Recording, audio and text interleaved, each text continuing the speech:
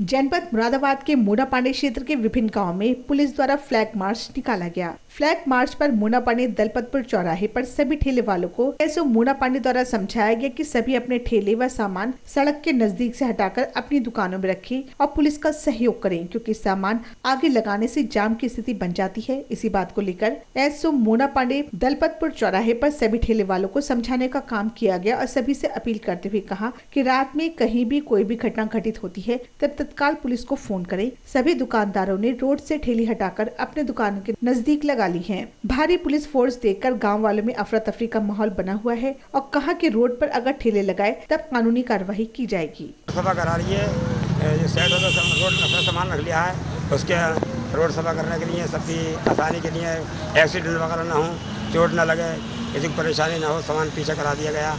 उसका सब दुकानदार पालन करेंगे इंशाल्लाह। और ये हमारे सबके आसानी के लिए है, किसी चोट ना लगे, किसी को परेशानी ना हो, किसी का एक्सीडेंट ना हो, कोई टकराए नहीं। कहाँ से कहाँ तक घूमे ये लोग? ये लोग यहाँ बिलोक से भी आगे तक गए थे, बिलोक तक और अड्डे पे घूमे। सब इन्होंने हमारी सुविधा के लिए, हमारी आसानी के लिए, हमारी सेफ्टी के लिए काम किया। हम इनका पालन करेंगे और ये काम सही कर रहे हैं। कितने पुलिस वाले थे? कहाँ के पुलिस? काफ़ी पुलिस वाले थे, करीब 15-20 पुलिस वाले थे। वो यहाँ आए और सब रोड के साइड से करा गए, सब सामान दोनों साइडों में।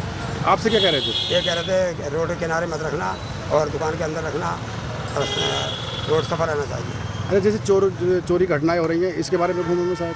हाँ, इसके बारे में ये है क्या, जब पुलिस घूमती रहेगी, गश्त आ गई तो चोरी छपरी डकैती वगैरह नहीं होंगी। और सब ये भी हमारे लिए बहुत अच्छा सुविधा और अच्छा